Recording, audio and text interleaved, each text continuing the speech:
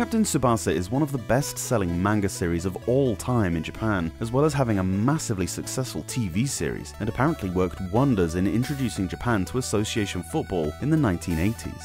Whereas people in England look to the Beckhams and Ronaldos of the past generations for inspiration, many actual professional soccer players in and even outside of Japan were originally inspired by Tsubasa Uezura and his football-themed series.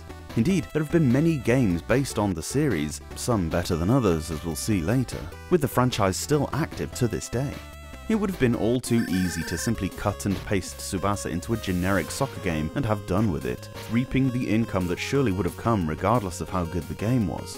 In fact, this does not try to present realism, a sports simulation or anything of that nature. Wisely, it sticks to what made the manga series a compelling one.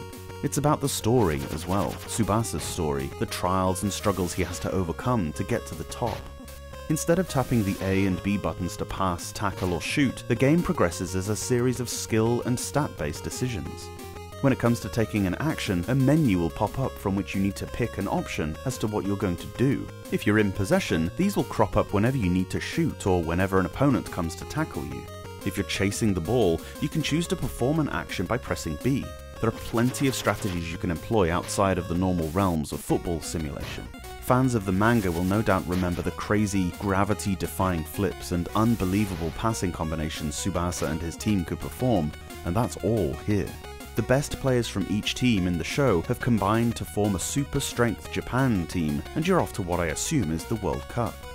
The animations are a real standout with very little lag to speak of, but the rest of the graphics are sharp and highly effective. The collection of songs that comprise the soundtrack are very well done and instantly recognizable from the show. On the strategy theme, each team has their star players, their strongest units, if you will, for whom the skills are easier to use. More impressively is this mechanic called Guts, which is basically like experience points. Depending on the outcomes of the matches, you can level up your players by allocating stat points, which help you progress through the tournament. This might seem like a lot to take in if all you're after is a football game, but like I say, this isn't really that. It's a football-themed RPG with sports gameplay mechanics in it. An oddball of a title, but certainly one that the developers can be proud of, as it definitely stands out from the crowd.